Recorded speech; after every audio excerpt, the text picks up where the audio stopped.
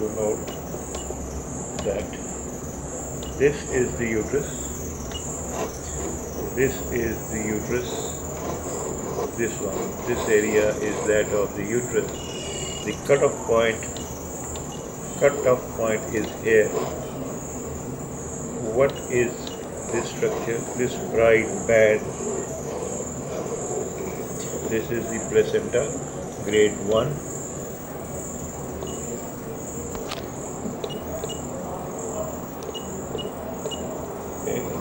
This is the placenta.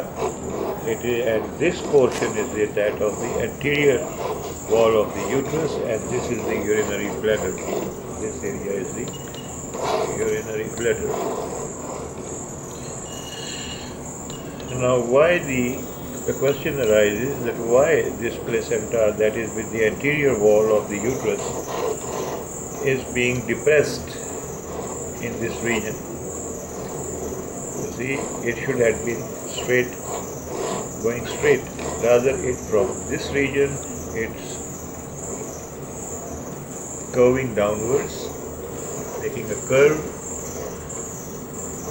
This is Braxton because of Braxton-Hicks contraction. This is what we call as Braxton-Hicks contraction, because the uterus as well, if you see, should have,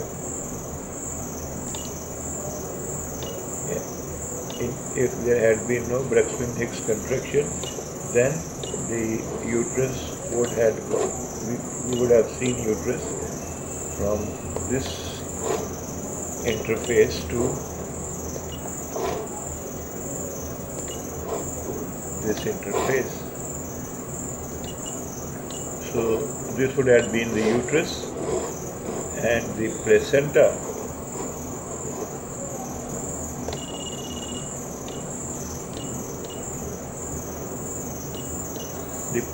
would have been here, going straight. Because of the curve, now as because this is a contraction, the uterus is indenting downwards. So this is also part of the uterus. This is the myometrium. This is also uterus, and this is the outer line of the placenta. This is the interface. Rest all of this is the uterus, and it's because of the, should have been here. You are seeing downwards. This is the myometrial contraction. This is called Braxton-Hicks contraction.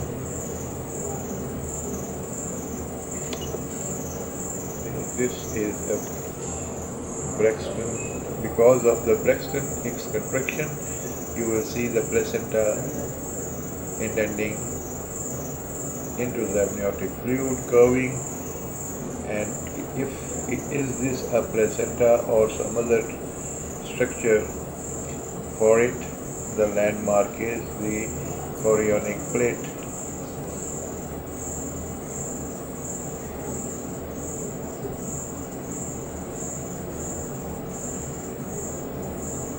Here you see this thin line that you are seeing is the chorionic plate, the identification mark for the placenta. So we saw the Braxton-Hicks contraction. The cervical length is, this is the cervix, this area is the cervix. Cervical length is 3.5 centimeters, and this is the closed internal os. This region is the closed internal os.